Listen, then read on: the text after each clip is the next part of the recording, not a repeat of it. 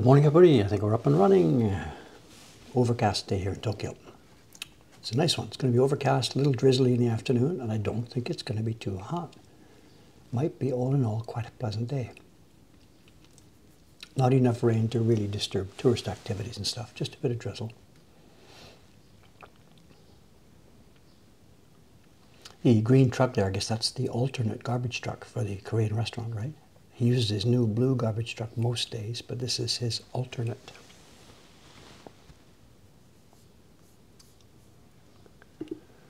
Okay, Thursday morning. The big question, the big guess. How far or where did we get to on the block? Are we done? Is it cat fur? Where are we carving? All will be revealed in a minute.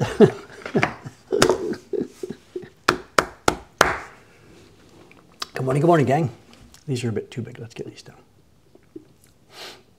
Good morning. Thursday morning in Tokyo. We are cooking with gas here. We're really, really busy. The shop itself has been pretty quiet. Now that we're in the last half of June, the number of visitors is on a steady decline, count-wise. We knew this would happen. We have the 2 peaks each year. We have a camel hump pattern to our shop business. The spring hump is done and we're now down. We're heading into the slump in the middle. Don't know where it will be. It's still heading down a bit. We'll have a quiet July, we think. But even though the visitors are coming in are quiet, we are busy. There's any number of projects still cooking. Amy-san upstairs is doing test printing on 2 things at the same time. She's running the Yoshida testing and she's running, dare I say this, ramen cats testing. And she's called for 1 more block for the ramen cats, and I'll be doing that this afternoon. It's actually moving forward, bit by bit. Who else? Rei-chan's up there. She's doing test printing on Hokusai Reborn prints. Whatever that means.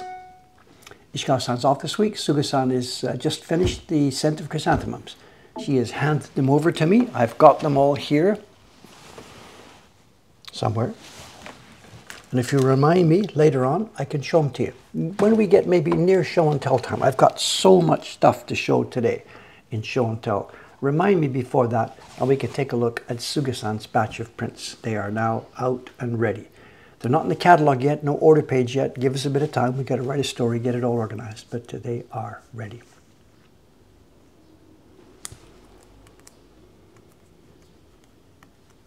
Someone's asking, would we do the audio thing? Yeah, I would like to do more of those, absolutely. At the moment, YouTube is just so backed up so far, there's not really any time to do sort of special projects. I just got to get another normal video out.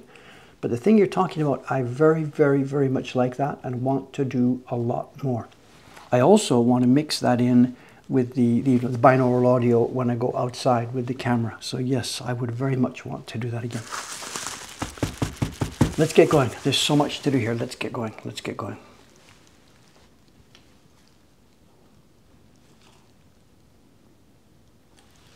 So not to blow you away, but all I can say is, yes, I would like to do it right now.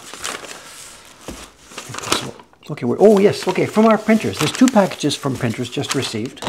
Get this out of the way. 2 packages just received. This one came in yesterday. Mitamura-san, who is a local printer. He lives and works here in Tokyo. He's a member of the print Kumiai, the guild, the people who make prints. They're the hired guns. He's an independent printer, a craftsman for hire. And we don't use many of those guys because they don't really come around to our way of printing, but Mitamura-san has done. He's come around bit by bit to our way of doing things. Very much willing to work with me to get the prints the way I want them. And this is not a new print. Everybody knows what this is. This is the 12th print in the Japan Journey series, which we published in, name a date, 2020, 2019, I don't remember. And it's our version of making prints with a bit of a mix. They're sort of ukiyo-e type base with outlines and colors, but they have a shinhanga feel, a depth and a palette that you won't find in most ukiyo-e, let alone shadows. And Mitamura-san's done, he's pulled it off. He's done a good job on this. Very consistent work, top to bottom. These go into stock. The reason we called for printing on this is that we're getting low on stock. There's only about 10 left or so in the storeroom, and we need to get it back in inventory. Someone says, can we see the mark of the Kento? You can see it. This is interesting too. When you see the whole deck like this, look. This is the mark left by the Hitsuke, and maybe there's one by the Kento. And it's funny, when you look at any given one piece of paper all by itself, I guess it's on there. It's on the edge of the paper where the paper goes ka-chunk into the registration marks. You don't see it on one piece of paper unless the printer has been careless and smudged it into the corner, which we generally ask our printers not to do. But when you stack them up like this, it's funny. You can see there's the line. So there is an actual drop of pigment along the edge face of every sheet. Interesting. Yeah, Mitamoto-san does have an Instagram. Thanks for posting that, Karen. Yes, good.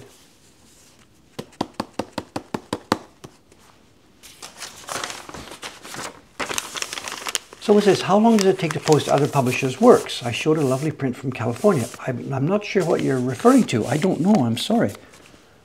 Post other publishers' work. I'm not sure what you mean. I'm sorry. Then this one, we know who this is from. This is one, and Ome, our shipping staff in Ome, they wanted this yesterday. It came in here yesterday, so they couldn't get it yesterday. But it's my priority. As soon as the stream is over, I go through these things one by one by one by one by one.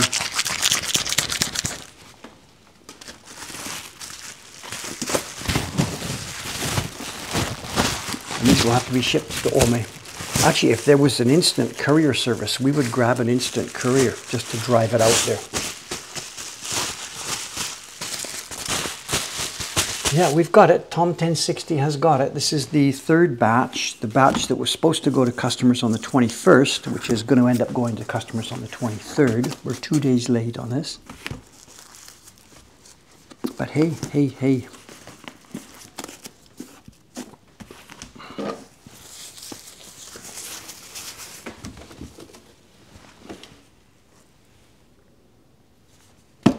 He hasn't put the name on. Again, he hasn't put the name on. I have got to do that then this morning. I could have done that during the stream today. Didn't get ready for it. Okay, here we are. Look at this. This is the third print. No, this is the fourth print in the Kyoto Journey series. And I think Jed's doing an okay job. I don't think we're hitting home runs all the time here, but we are making pleasant prints and learning how to do this.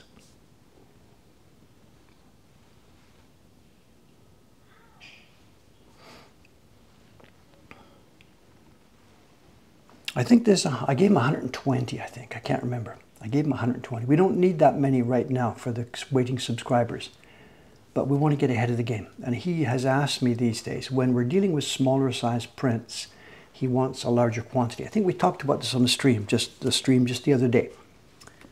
When the number of quantity we give a printer is too low, they spend too much time mixing and not enough time printing. But because he's a machine-like printer, once the colors are mixed and it's ready to go, he just blows through it. He turns his TV on, watches the news or a drama, and just blows through it. So he wants larger quantities as long as they're small. What he can't do at the moment is handle large quantities of large-scale prints with many gradations. He's 75 and he just doesn't want that kind of difficult stress. And no, there's no smoke. He knows the rule there. The rule is absolutely adamantly set. If I detect any tobacco smell, he don't get paid. So he and I have worked that out years ago. He smokes in another room now. The printing room is kept clear of cigarettes. We've tried to get him to quit, you know, just, I guess, whatever, it's easy to blah, blah, blah, but difficult when you're that age. He won't quit, or can't quit, whatever. So I'm talking about the bleed through. We do get different bleed through to the back, absolutely. There's a couple of things that make you feel the red is stronger. You're being a little bit confused because the red on the front is also stronger than the green next to it. So of course, when you see the bleed through, you get the same thing. So there's not actually that much difference between the red and the other colors. Not that much difference. You're seeing basically the same color line up here. One difference may be this green. On the front, it's stronger and more powerful. On the back here, look at this. The two greens don't seem to have too much difference, but here they're quite different. But it's not specifically red that goes through. It could also very much be affected by the way he moistened the paper while he was doing it. The ideal is to keep the paper moisture at exactly the same level all the way through, but that's just a theoretical ideal. When doing a larger area like this, you might want the paper softer. But when you're doing an area with more fine things like this torii gate, it's actually quite easy to print because there's no wide, deep areas. You can get away with the paper being harder. And if the paper was too wet and too soft, it will absolutely kind of stretch in that area.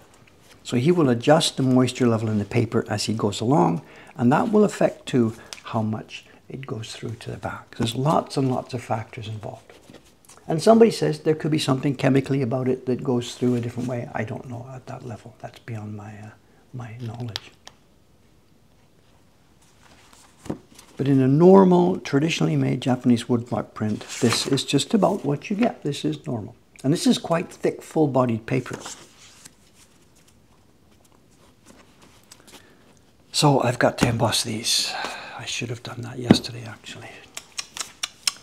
But I didn't do it. We'll save this for another show and tell. This is an interesting folder of prints. I don't want to get into it now. We just don't have time. They're called thins. If I forget sometime and the stream's coming up next week or next week, remind me. I found this folder, which I've been meaning to show you for a long time, and I'll now keep it beside me here. So I'm going to totally forget about it now, but on one of the streams coming up, if you remind me about the thins, we'll take a look at this. Good fun. But now, to work. Where have we got to? The big reveal here. The leaves are all done. The flowers are all done. And yesterday I had a marathon cat fur session, starting in the ears, working my way up, all the way across his back, and then down his tail. The cat fur, I'm sorry, is all done.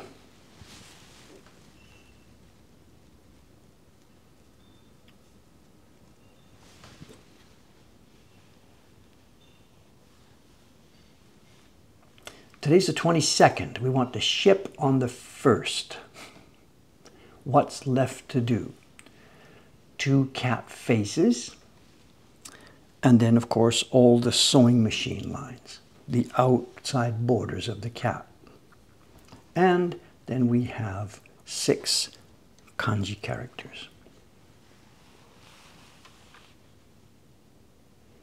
Where should we start today? I think I'll just start sewing machines. Or let's head down to the feet. I didn't do that. Let's do that. Let's just grab a foot and head down to a foot. The cat fur it wasn't difficult, but it took all day long sitting here hunched over the microscope. The idea with the fur is to try and get each one of those lines to have a bit of a brushstroke feeling to it. The original sketch didn't have that. The guy who did it was just really, really careless, and of course it was the scale. He just basically put little tiny scratches where he wanted fur to be. But as much as possible, I tried to make each one with a head and a tail, you know, these little spermy things swimming all over the place. We'll see when I get it done, if there's a flow to it. There should be like a flow as though it was underwater. We'll see how well I got that done once we're doing printing. And at that scale, this is not easy. Anyway, let's go. Let's find a spot to zoom in.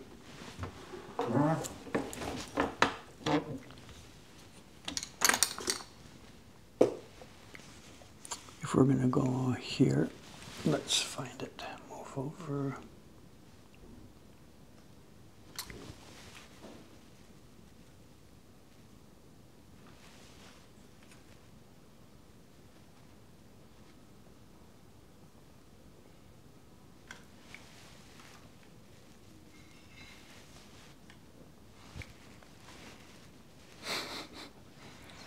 Panic.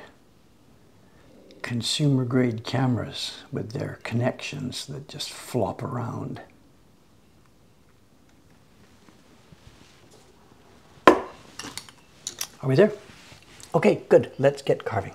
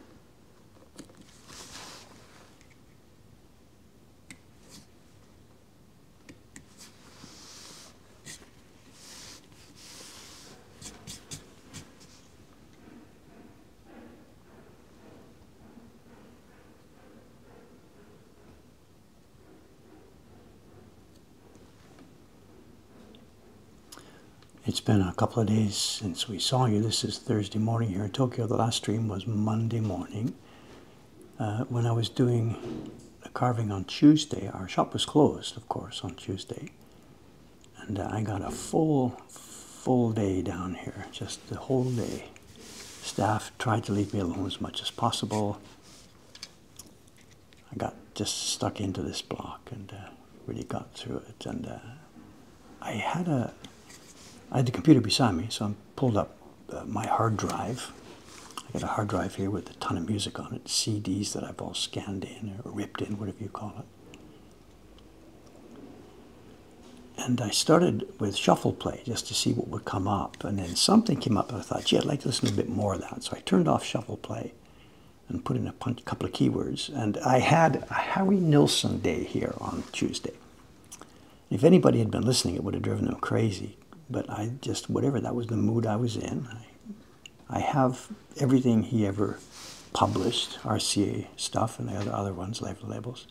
I just keyed them up in a chronological line, hit play, and with the exception of taking a break for lunch and, you know, having staff meeting and stuff like this, I had a Harry Nilsson day, going through the guy's life on record, you know. Had a great time. He's not everybody's favorite, but I like it very much. And part of it is his vocal range.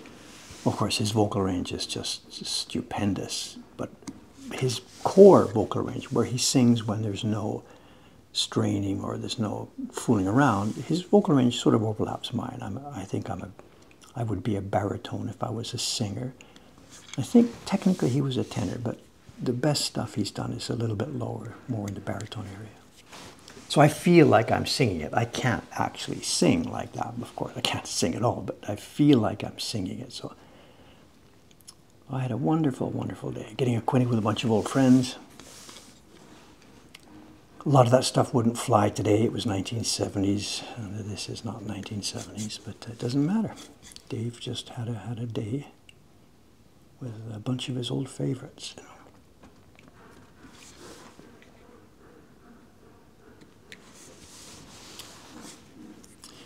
She doesn't live here anymore.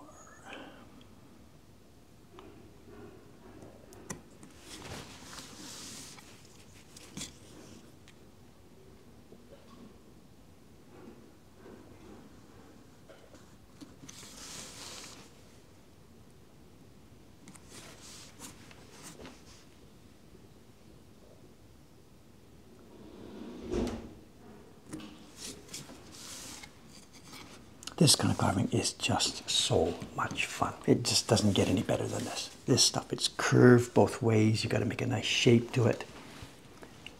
This is just so much fun. This is a gift from the gods to be able to do this.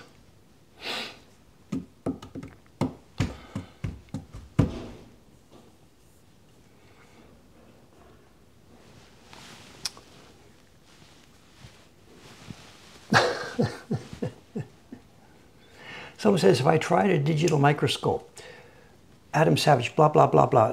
No, I haven't, but there's a big question, you know, to have a microscope, whether it's optical or digital, there is something, will the digital microscope do this? I need space here to put my hands in. Now, there's lots of different types of microscopes out in the world where the bottom lens, whatever it's called here, has to be close to the work. And I suspect the digital microscopes you're talking about need that lens, that camera, it's not a lens, it's a camera, to be close. I need to put my hands in here. I got to carve. And I've also got to look down on my carving. So before you promote your digital microscope to me too heavily, maybe check into that and see. And my guess, I don't know anything about this, but my guess, touch the computer, come on, don't touch anything, Dave. My guess is,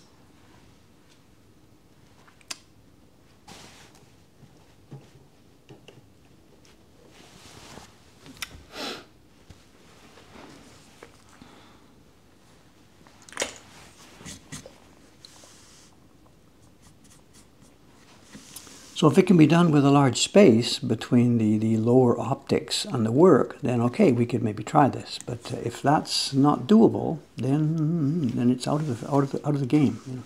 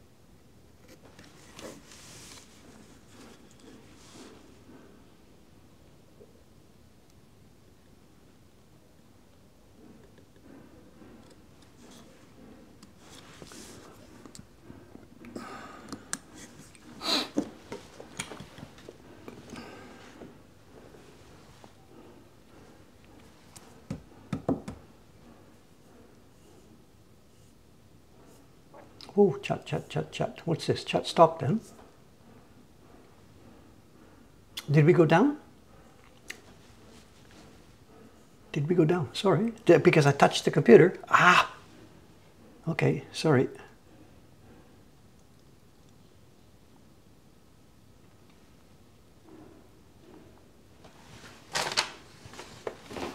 So the advantage of the digital scope, it's easier to sit and look at the screen than lean into the lens. And what I need to do is I need to watch my hands. I mean, of course, I'm carving. I need to watch my hands. Many, many, many years ago, before I got this, what did I try? I tried getting one of these handy cams, putting it on a stand over my head, looking down at the block. And I put a wide monitor in front of me, and I tried zooming in with the camera from above and looking across at the monitor. So my hands were doing what they were doing, and I'm like some surgeon working at remote and looking across at my hands.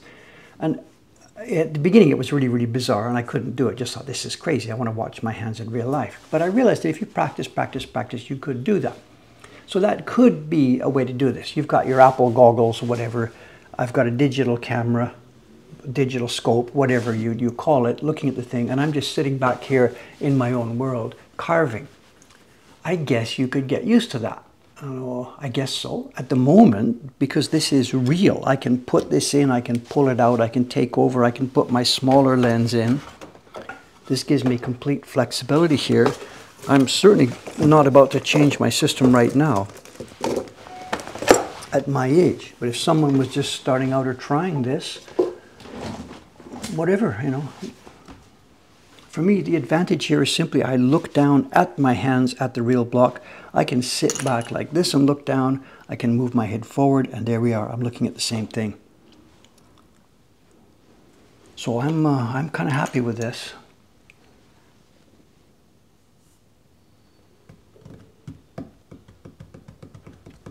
No, I think I did. I touched the computer here, and we've learned. The connections are, you know, we've talked about this many times. Stuff like this is consumer grade connections, and they really, really, really are insecure. It was my fault. I'm sure I crashed it there.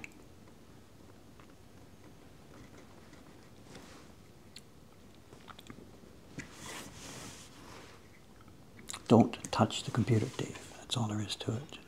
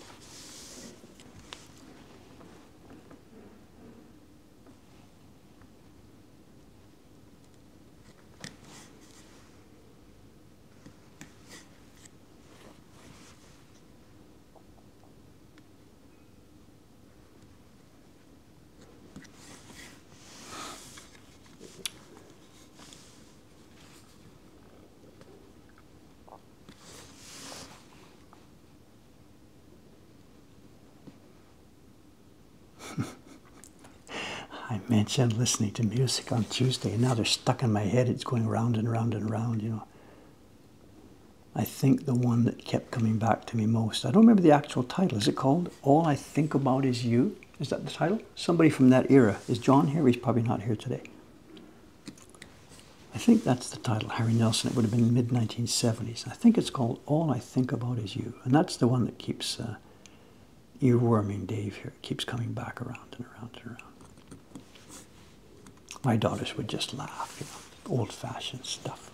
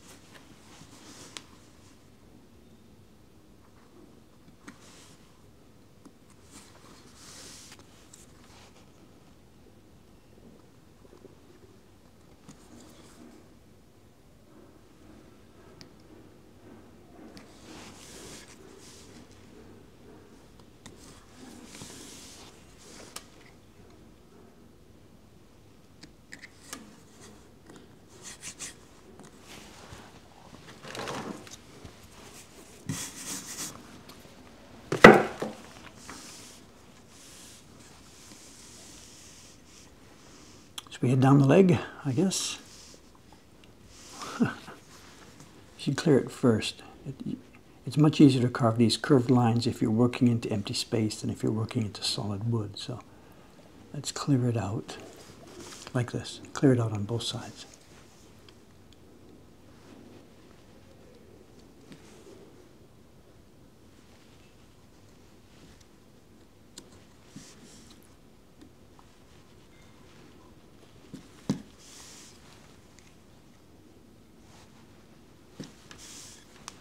Take it this far for now.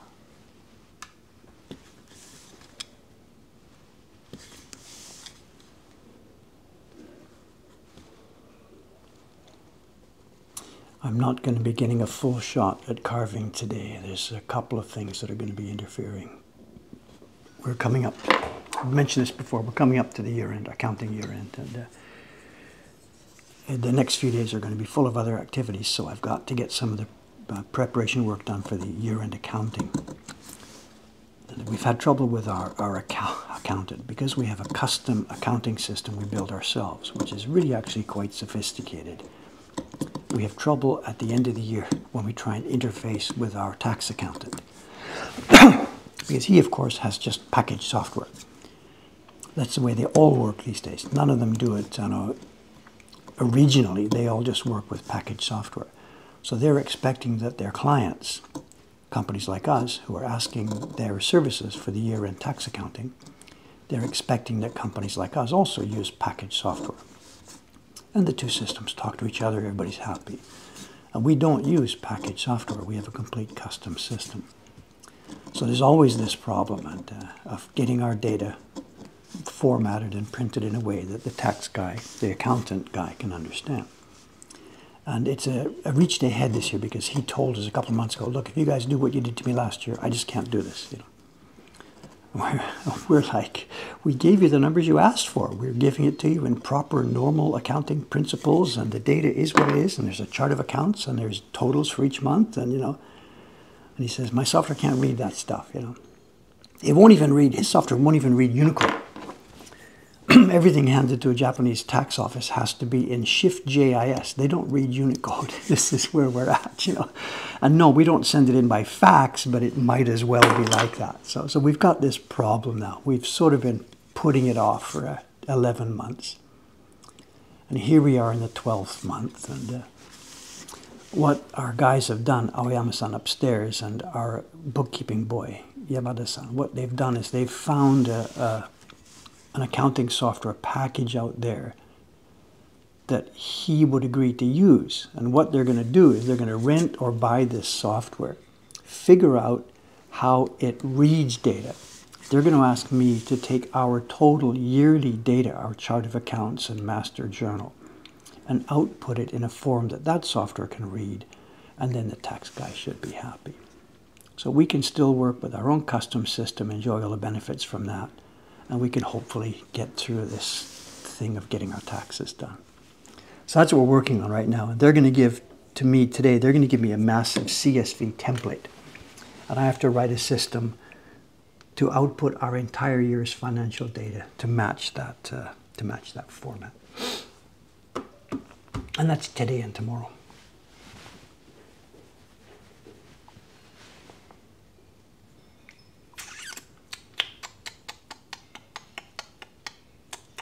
Someone says glitches. I'm showing full green here.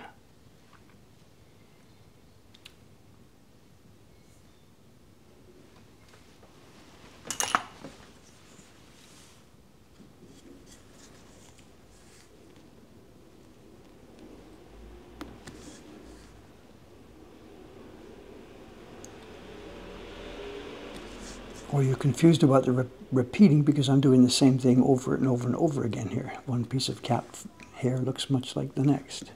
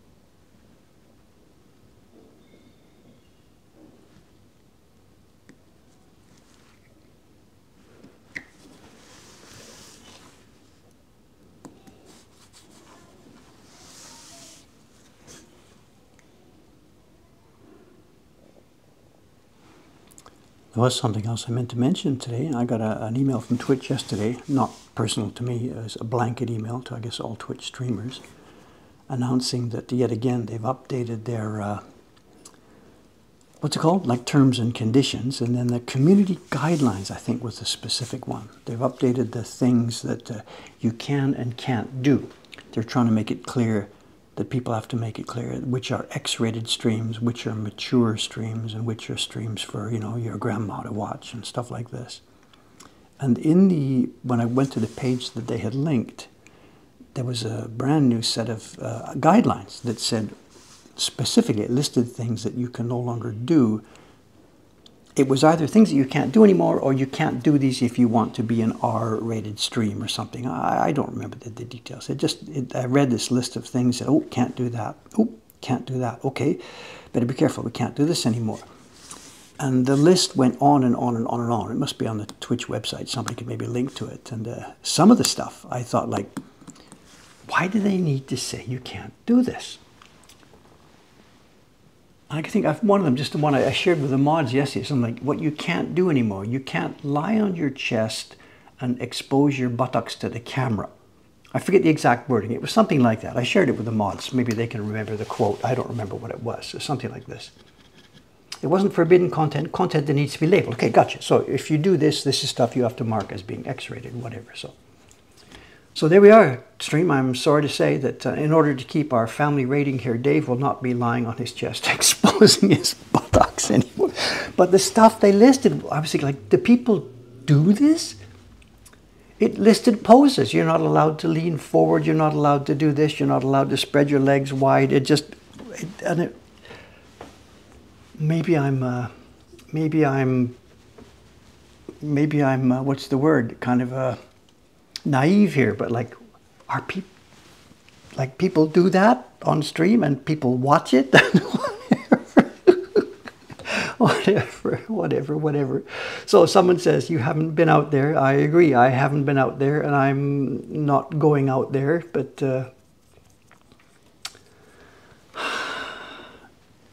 it's easy for, I'm 71 years old and I grew up in a certain environment, and it's easy for me to shake my head and say, what's the world coming to?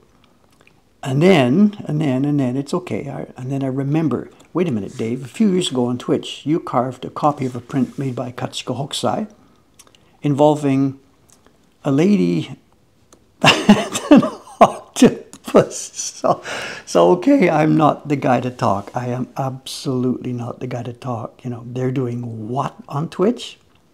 Meanwhile, I am perhaps, in one sense of the word, there are people who would look at me as a porn merchant, I guess. So who am I? I can't, you know, nothing I can say on this topic makes any sense. So.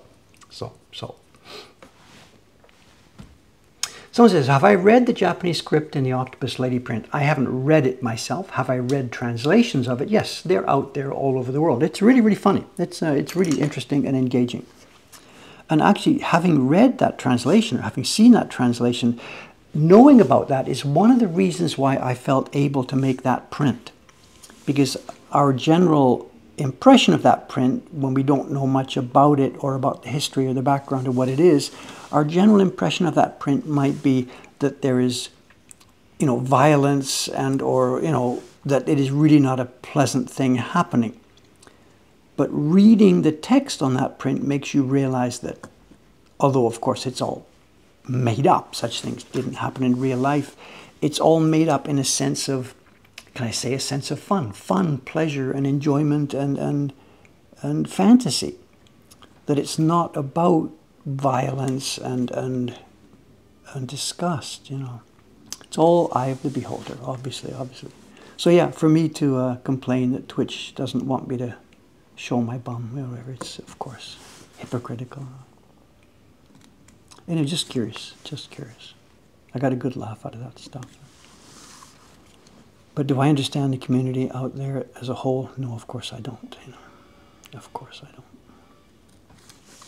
Makes me think about my grandchildren. Little Clara, she's now 6 years old, whatever. The internet she will grow up with. What will she see and feel and find? You know?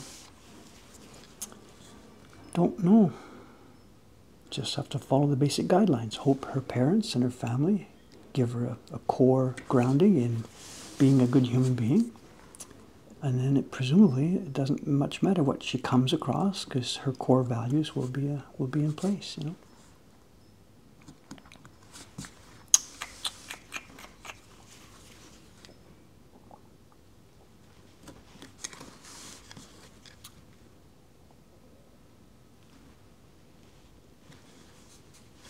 There was also another one.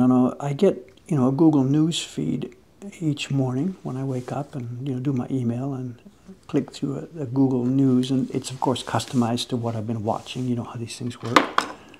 So every time I do click on something, it knows I want to see. So whenever Twitch news comes up, some of it ends up in my Google News feed each morning, of course. Same with all of us. And one item I saw, was it yesterday or the day before? Because I've been clicking on Twitch-related news, it gave me some more. And something about Twitch streamers, top-level, A-level, or whatever they're called, A-level Twitch streamers are abandoning the platform in favor of some new platform that started up somewhere. I don't remember what it was. Starts with X or starts with W or something. I don't know. And people are jumping ship because they can get more money somewhere else or something. I don't know.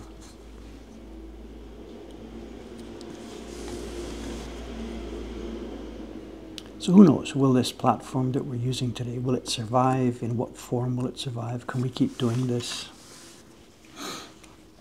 Your guess is as good as mine.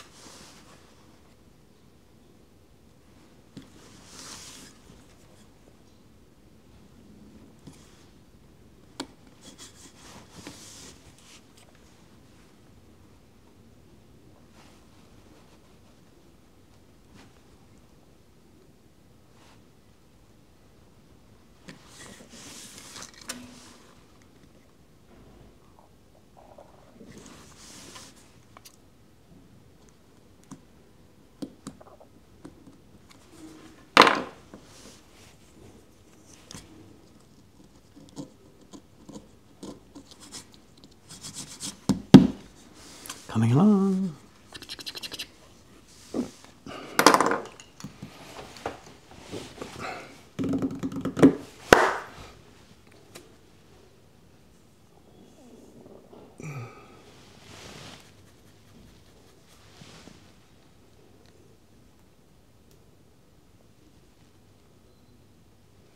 Somebody got 100 million to jump ship. Yeah, right. Whatever.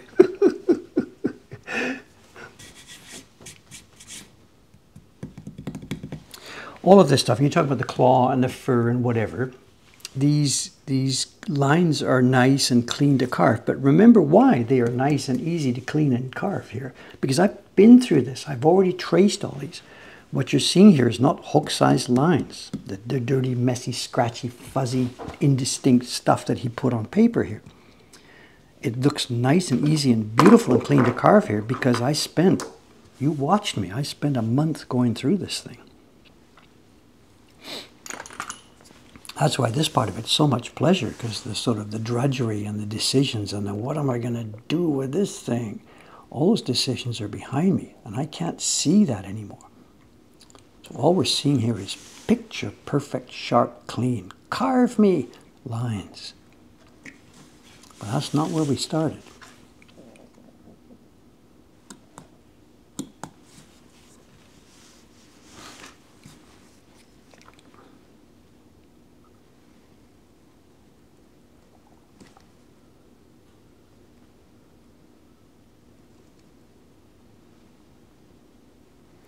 Also, too, it suddenly jumped into my mind, squirrel, squirrel, squirrel. Talking about Twitch and terms of service and changes and stuff reminds me I got an email from Jed Sam last week. He and I are talking about the October print. We're starting to get ready for the design on the October print. The print you just saw, the Shrine print, that was the August print. No. Yeah, that was the August print. No. That's the June print. The August print is carving right now, and Jed's getting ready to design the October print. Sorry, sidetracked. Anyway, we're discussing that, but he also mentioned in the discussion that he said, what do you think about the changes coming up to YouTube? And I'm like, tell me more. What's going on? And he said that he had heard that YouTube is implementing a new policy vis-a-vis advertising. That at the moment, advertising is available to certain creators, people who have a certain number of subscribers, certain number of views, blah, blah, blah, blah, blah. You know, you can't just open a YouTube channel and start running ads. You've got to build up a certain level. He said that that's dropping, that people who have fewer subscribers and fewer views, etc., will now be able to start running ads. And I'm, well, okay, Jed, that doesn't affect me because one, I've got, lots of subscribers now, and two, we don't want to run ads. He said, shut up and listen. And the second part of the story was that YouTube is no longer going to allow people to turn off ads. That YouTube is going to run ads on everything, whether you like it or not. At the moment, I've got advertising turned off. You can't turn it off for your entire channel, but you can turn it off per video. So each time we upload a video, it's a monetization option. You select what level of blah, blah, blah you want, and I simply turn it off for each video as we upload it. And Jed's comment was that you've seen the news, have you, that they're not going to allow this anymore. So after we finished our conversation, I went straight out to, YouTube blog, the creator's blog, YouTube, blah, blah, blah, blah, blah, blah, blah, and I can't find this. I can't find any mention of this change. So let me toss this out to you guys right now. If anybody knows about this, or this is coming, or it's not coming, or it's an urban legend, or a rumor, or it's fact, let me know if you know anything about this. At the moment, I'm allowed to not have ads. And the rumor is that YouTube is going to change this, and every video will have ads. I did later, when I couldn't find this, I asked Jed where he heard it, and he didn't really know. So it could just be this is just a thing. But if you have heard about this and you have any knowledge, I would appreciate very much an update if you have any facts about this. Because boy, oh boy, oh boy, oh boy, oh boy, that would change life for us. I do not want to do that. But I do have to admit, YouTube is supplying my content to people all over the world, and at the moment, they are not getting compensated for it. And I have to face that bare fact. I am freeloading on YouTube. We've talked about this before, and somebody from YouTube has explained it to me already. A personal visit, not an official word from YouTube. He's explained it by saying YouTube doesn't care. They're happy that you bring viewers to the platform for quality content. Whether you monetize it or not is kind of irrelevant. But he wasn't speaking as an accountant or as a lawyer. And you can imagine the bean counters over in wherever it is that Google is, you can imagine the bean counters saying, okay, that's it, no more freeloading. Videos that don't have ads, we're either going to take them down or put them at the bottom of the ranking, or we're going to run ads. And if that's what happens, what do I do? What do I do? What do I do? What do I do?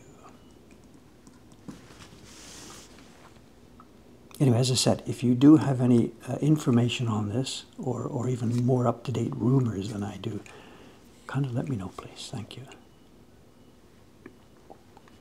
We knew it couldn't last forever.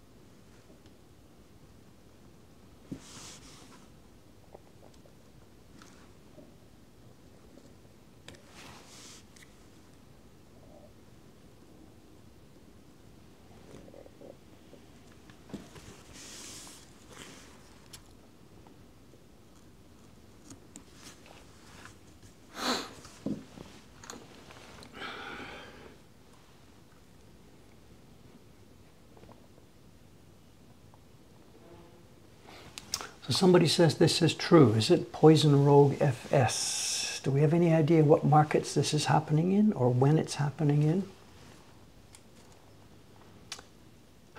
Somebody says, I don't think people would mind all that much. I know.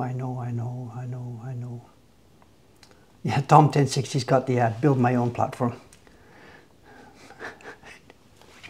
He thinks we haven't already been thinking about this actually, but no, please no, please no, please no. Just plant me 6 feet under right now, please no.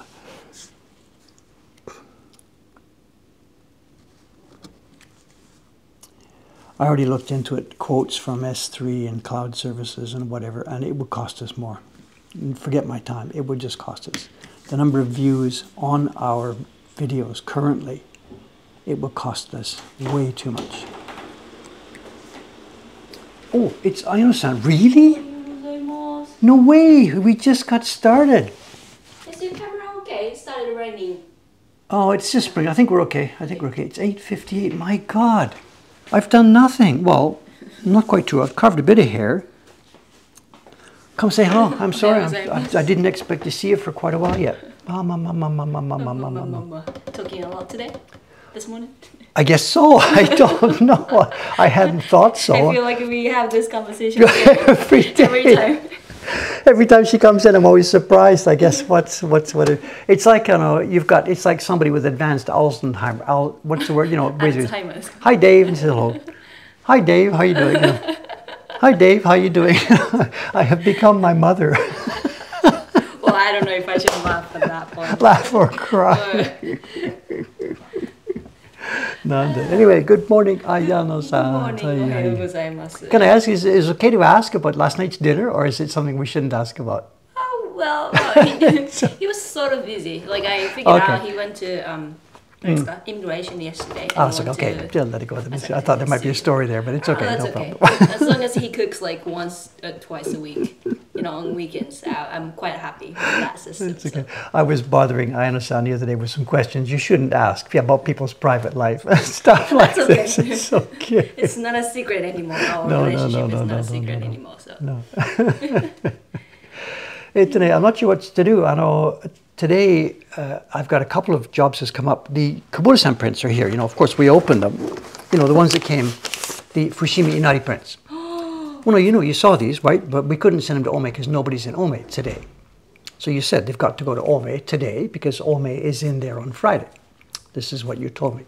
And I just realized, actually, that they're not embossed yet. So I have to emboss them today, and we'll get them off today. So Ome will get them tomorrow morning. They are actually here today. We had this conversation Tuesday, and then... And you said ship them Thursday. Arrive, sorry, because I was going on Thursday. No, ship Thursday, because I was going to open them on stream on Thursday. So this guy. Do I have a recording of this conversation? Okay, anyway, all right, sorry. No, okay. Anyway, the thing I just realized, of course, that they're not embossed yet either. So that's bump. As soon as the stream is over, I have to get embossing on that one. Okay, as soon as the stream is over, I have to grab you and ask you to get Ukiyo Heroes prints. That's the first, yeah, that one too. Okay. So and Yamada-san wants me to do that CSV for the import of the accounting system. Busy. Kind of busy. So. So saying just give up. You're not going to get anything done today anyway. So whatever. So. Talk less and move more. Yeah. Okay. Understand. Okay. All right. Okay. Okay. Sorry about that. No problem. Yeah. Then you better whatever. On a ride herd tightly on me today to make sure I get these things done. So just watch me during the day. Okay. See how it goes. Okay. So I've got no idea. Customers are going to be in today or tomorrow. Yeah. Maybe we'll be quiet. Okay. All right. Keep a good thumb on me today, please. All right, let's get this stuff. I will come down after the stream. Okay, thanks, Anna-san. Thank you.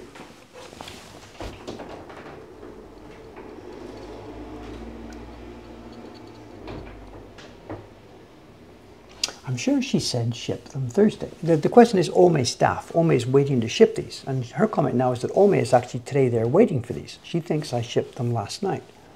Okay, whatever. She had said, I guess, arrive Thursday. I thought she said ship Thursday. And my backup for that is because when she said ship Thursday, that means, oh, good. That means I can open these on the stream. So I left them on my desk all day yesterday, thinking I would open them on the stream, as I did, and then ship today to arrive tomorrow.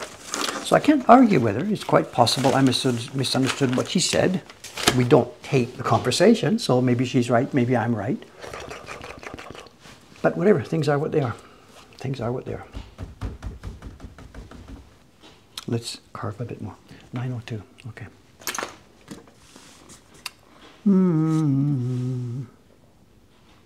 There is one thing about Ayano-san though, absolutely. When this sort of thing does happen, when there's been clearly some sort of misunderstanding, I thought you said this, I thought you said that, you wanted me to do this, it didn't get done. Inevitable, you know, we get people working here and this stuff happens. But with Ayano-san, when this sort of thing happens, the real cool thing is that both of us were like, okay, I guess I was the one that was wrong maybe, or whatever, and there's no stress and there's no hostility and there's no black cloud in the room. There are other people around, you know, and sometimes it's me. There are other people around when you have this situation with a specific person where it gets black, you know. It gets black. One person starts to get a little bit hostile. Here we go again. That's not what I told you. And sometimes that's me with some of the people here, and sometimes it's some of the other people here. So she and I seem to be okay with this. I back off instantly when this thing happens. Maybe it's a question of respect or something. I don't know. I back off instantly because I really do not want any trouble with her. And I'm very, very willing to admit that I misheard what she said or forgot what she said or something like this, you know. But it's not always smooth and easy. Well, you all know how this works. People are people, you know.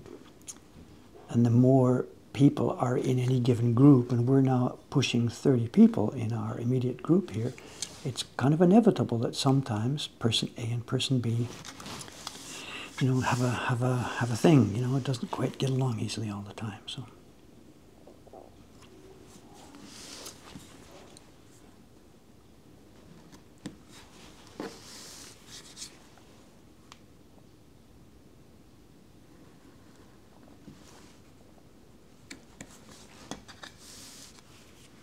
There's also the question about not having the last word. You know, both of us are mature enough that you don't have to be the person that has the last word. You were wrong and I was right, you know, that kind of thing. There's nothing like that involved here, you know. I'm beyond that many, many, many years ago. I may have been more like that when I was younger, but certainly not anymore. I got to be right, you know. I'm so, in my mind, I'm so right that it's got to be verbalized. Other people also have to understand that I'm the one that was right. And I don't do that anymore. It's been a long, long, long, long time since I behaved like that. But it's the classic, you know, somebody on the internet is wrong, but in real life, you know. So.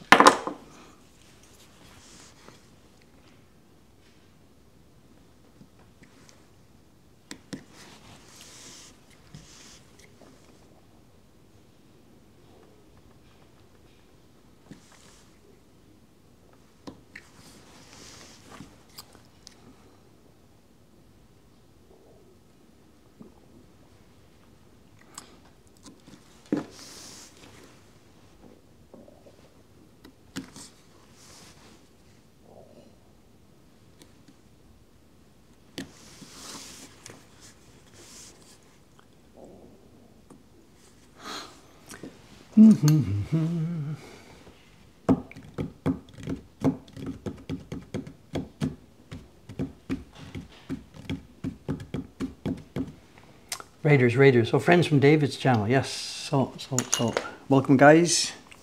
See you around here now and then.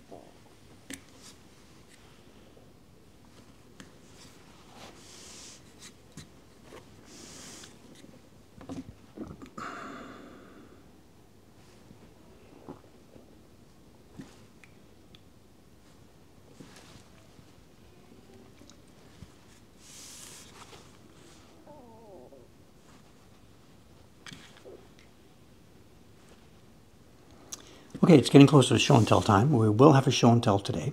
And it's going to be the one that I sort of teased you about the other day. We're going to go back in time a little bit. I mentioned the other day that friend Sadako had been spending a lot of time doing research on some of the prints in the collection. Namely, that series of prints that purported to show the difference between good behavior and evil behavior as sort of a teaching device. The moral of the story is such and such. So today I've brought those prints down from upstairs. And although we did see them quickly when I bought them from Yahoo Auction a couple of years ago, today we're going to look at them now with the benefit of knowing what they are. Sadako has gone through the things, she's figured out the story, she knows what it's all about, and we'll look at those prints now the way they should be viewed, with the actual knowledge of what they are and what's going on. This is the problem with a lot of these show and tells we do, especially the ones when I open the package on stream. I'm opening a package of prints that I just received and have done clearly no research on them whatsoever. I bought them because I think they looked interesting and that there was something there worthy of learning. But we just open the package on stream, we don't really know what we're seeing, and away the prints go. So we're probably going to do this particular thing now a little bit more often now and then. Especially now that we've got somebody here, Sadako. She's working in the background, enjoying herself, digging into the background of many of these prints and learning what they are. So this is really bringing an extra level of interest to this collection of ours. So that's what we're going to look at today, starting at 9:15 or so.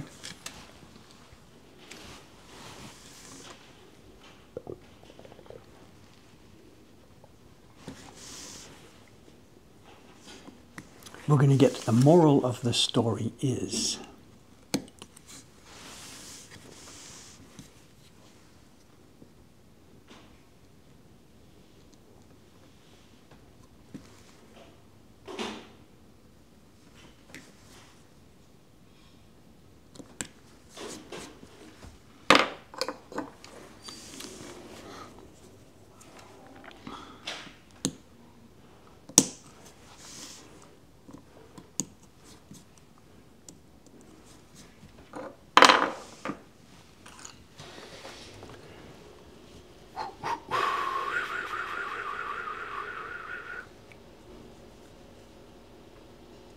So you're talking about the ads, are you? Okay, well I will look through this. Thanks for the information. Thank you very much. I'll learn what I can later on. Oh, what about the chrysanthemum prints? Yes. Okay,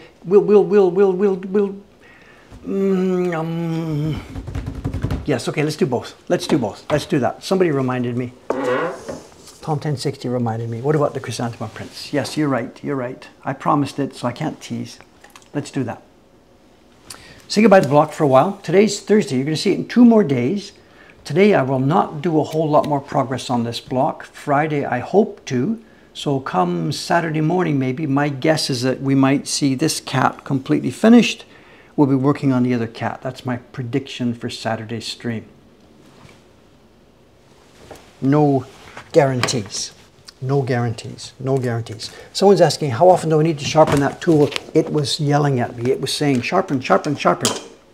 I didn't do it because we were nearly at the end of the stream, but it was yelling at me. It said, Dave, time to touch up. How often do we need to do it? I can't give you a number. The last couple of days when I worked on this block all through the day, not every hour, not every couple of hours, maybe every 90 minutes or so. It's really, really hard to give you a number. I would have sharpened 3 or 4 times during the day. Touch-up sharpening. It didn't break at all. We're talking about touch-up sharpening on the 1200. Will we see you sharpen it next stream? I don't know, I guess so. The fact that we're only doing this such a short time each time means whatever. Poke me, ask me. Okay, here we are. These are the prints produced by one of our Top Gun printers, Natsuki Suga. She started in the Adachi workshop a bunch of years ago, 20 years ago maybe, I don't know, not sure how old she is. She started in the Adachi workshop, did a bunch of years there working together with Kubota-san, then left for reasons that she would really not want me to talk about in public, and left. She learned shiatsu massage and went off to be a masseur. Then she heard some years ago, it must be 96, 7, 8 years ago, she heard from Kubota-san, who she had kept in touch with, that Dave was looking for printers, and Kubota-san really recommended it. He said, no, this place is okay. And she had said something like, I'll never go and be a printer again. It's just too abusive, too much trouble. But he said, no, no, no, no, this place is okay. Trust me, trust me, trust me. She came over and she'd been working with us ever since. There is a problem with me in that she is a married lady. So there's a real limit to how much time she can spend each week. She does 2 days, sometimes 3 days a week. But here she is. This is the first finished batch of prints of the chrysanthemums done by somebody who is not me. And what do you think, boys and girls? What do you think? Are these ready for prime time?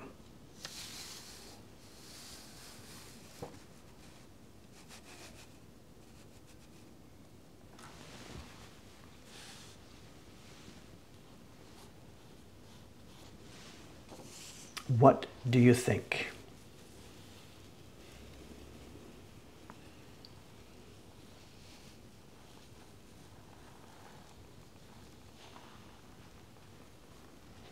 Somebody's might be a few questions. Let me forced all the questions. You might look at this line and say, oh my God, she printed this so roughly. This is no good. What's going on here? It's all bashed up. That's in the carving. These kuchie prints were made with lots of what's called kasure. The lines were carved in the original prints with lots of scratching to make it look like, you know, dirty brush or a brush running out of ink. The hair is full of it.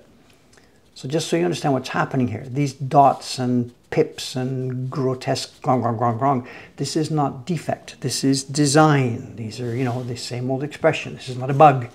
This is a feature. So don't get confused by the kasure if you've never seen one of these prints before.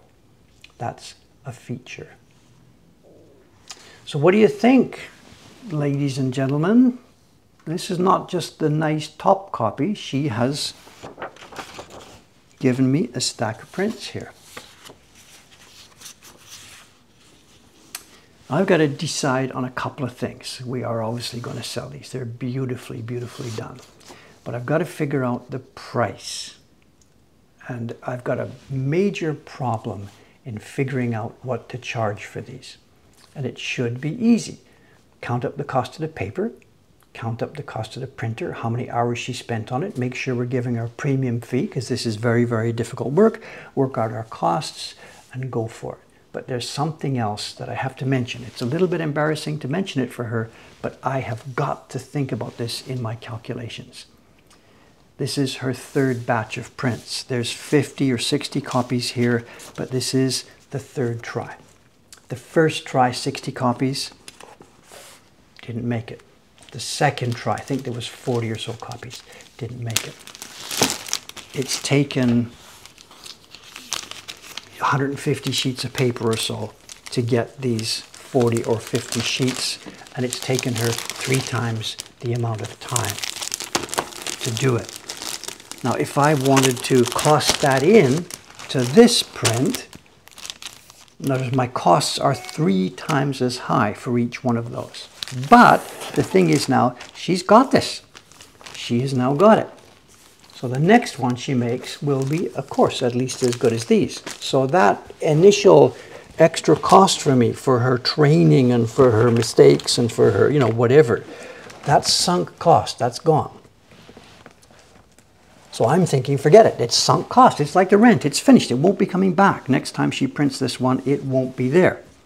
But she's not going to do the next batch. She can't become a chrysanthemum printer for the next 55 years.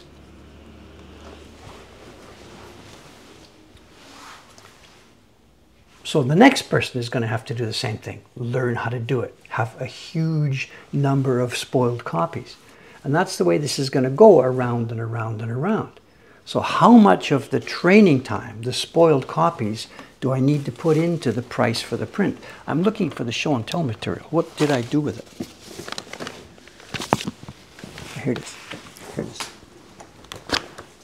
Anyway, I'll figure that out. I'll chat with her. I'll figure it out. talk to Ayano-san, the people in the staff, try and figure out what to do. So the print will be coming to a website fairly near you. When it is ready, we're going to do an email blast about it. You know, we call it a MailChimp. You know, we use the MailChimp service to do announcements. So it will be ready somewhere in the next little while. John says 30,000. John, I can't. It's not that large. I can't get 30,000 for it. Someone says, why not sell the spoiled copies? No. End of discussion. No.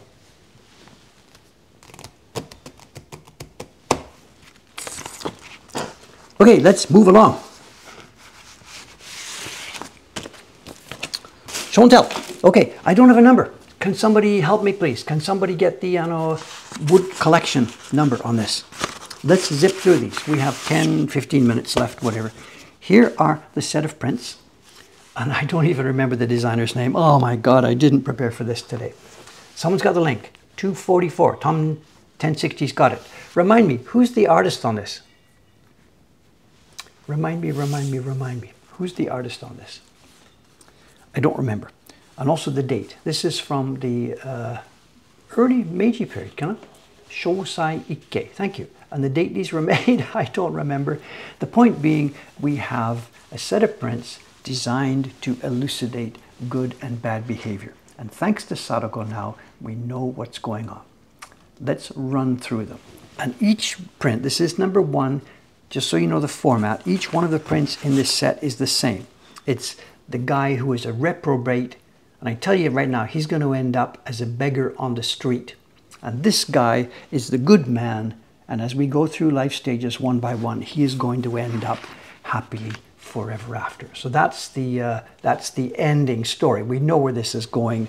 And step 1, we're going to see the same character go through different episodes in life, and the same thing. We're going to see the same character who took the right-hand path instead of the left-hand path. So instead of lifting up and lifting down and lifting up and lifting down, let's do it this way. Let's zoom in on the top guy and just follow his progression through life, accompanied by a bunch of little devils.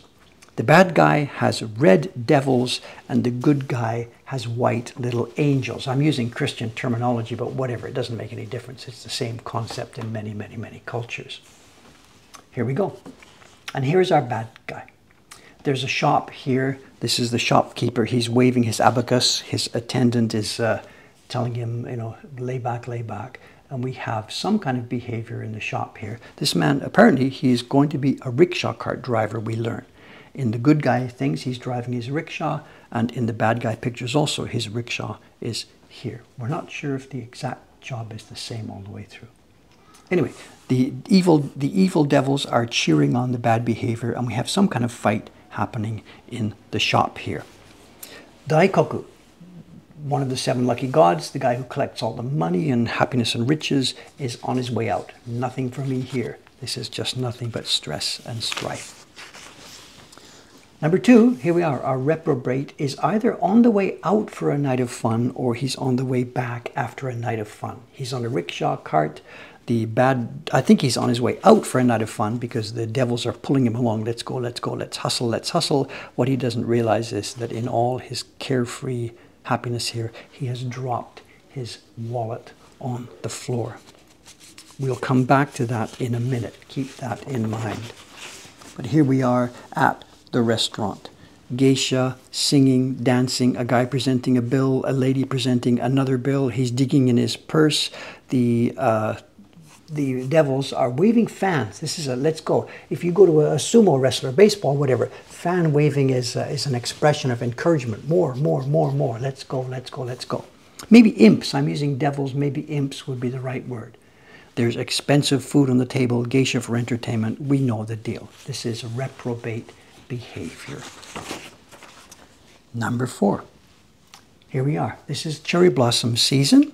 And our hero either is on his way to cherry blossom viewing or on his way back, and he has been mislaid. And there's a boat attendant here who's saying, hey, come on, come on. You've finished the cherry blossoms now. You've had enough to drink. Get on my party boat and let's go for more. And this is one of those boats that ply the Sumida rivers. The geisha are standing by. Temptation. And we know he is going to succumb the temptation. Here we go. This is our friend at home. He's drunk or something. He's angry. He's stomping. He's overturned a table. He's smashing things. The cooking stove has all been turned over. This is his wife. And he's saying, you can make up your own bad language here. He's saying, get the out of here. I can't stand you anymore. And she's saying, you're not going to get rid of me that easily. No way. It's chaos everywhere. And the devils are busy smashing stuff up and encouraging the two to fight. We move along to the next scene. The man is here, the wife is here, the place is a bit cleaned up. There's a writing set of this writing, inkstone and brushes, and where do we have the rolled up paper? He has written the divorce paper. This is the go-between. He may have been involved in marrying them in the first place, but he's certainly involved in the separation. The devils are chopping the cord that binds the two people. It's all over. He is now alone. He's lost his partner. We now move to his place of business. It turns out he's a rice merchant. And look at this, he is clearly a hoarder. Now we know from the history of the Edo and early Meiji eras that the rice supply went up and down and up and down. There was famine years, good years, bad years. Rice prices were attempted to be controlled by the government, but they were all over the place. The captions here tell us the story. This guy is a representative from an agricultural group. The rice is coming in from the barges outside, and he is only offering that much. And the guy's saying, we can't survive. We can't do that. That's not enough. And he's saying, basically, take it or leave it. He is a rice hoarder and an evil speculator. Another one, entertainment again. They're playing some kind of drinking game. They're filling up this massive large cup with this. It's party time, top to bottom. Shamisen is standing by. It keeps coming back to this same theme. Drinking and dancing is bad for you. I'm not quite sure if that's true, but whatever, it keeps coming back to the same thing. He's back at home now, and we are on our way down. His wife, of course, is long gone. Something's gone wrong with his business. Maybe rice prices turned down. We don't really know the details. This guy is someone he has called in to buy some stuff, like a pawnbroker. The guy has got some scrolls, a lamp, a bunch of dishes and bowls. He left some money on the floor. So this guy is selling the possessions from his house, ready, of course, to buy. You know what he's buying? He's buying bottles and bottles of booze. And coming in the door are two old, they look like ghosts. They are the gods of poverty entering stage left. We know where this is going. We're at number 9. There's 3 left. This is a set of 12. We're outside his house. It's all closed. He's been kicked out for non-payment of rent, or he's leaving, whatever. He's going somewhere cheaper. All his goods are now on a cart. And the guy's saying, where are we going? And the gods of poverty are now living with him. They're traveling with him. It's the next stage down. He's in his new place, little one-room place, whatever. There's not even enough room for the gods of poverty. They're still hanging around outside, not enough room inside. This is from the local neighborhood association. He's come along with the little paper asking for donations. You're a new member in town here. Please donate to the blah, blah, the maintenance upkeep, you know, the normal community affairs. Please, a little donation, any amount would be fine. And we know what he's saying. Out, be off with you. Nothing. Out, you go. And now, here we are at stage 12. We're done. He's on the street. He's destitute. He's a beggar. From my point of view, this looks to me like this is his death scene. The gods of poverty are now flying away off into the sky, and he has died. But Sadako says, no, there's nothing that specifically says he's died. He's just simply a beggar, and people are throwing little coins in his bucket here and there. And Sadako made the point that he's simply angry and upset about this, but without showing any regret, without showing any feeling that he brought it on himself. He's simply like, what's going on? Why is this happening to me? And blah, blah, blah, blah, blah, blah, blah, blah, blah. There we are. Number 12. So, tell you what, it's 9:30. Let's save the other one for the next stream.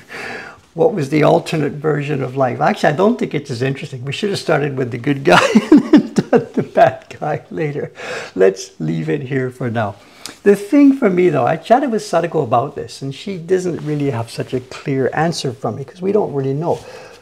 Who bought this stuff? In, what was it, 1860? Is that the date, whatever? They published this.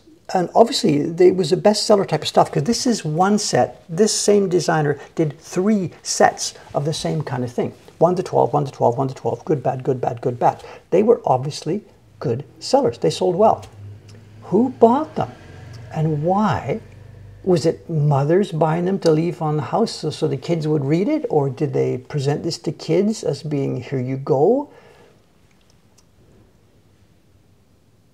I don't know. Has something changed in society? There was Aesop's fables, you know, you're supposed to run hard like the rabbit or slow and steady like the tortoise. The moral of the story is we had these things. I think when I was a kid, it wasn't such a big deal, but they still existed.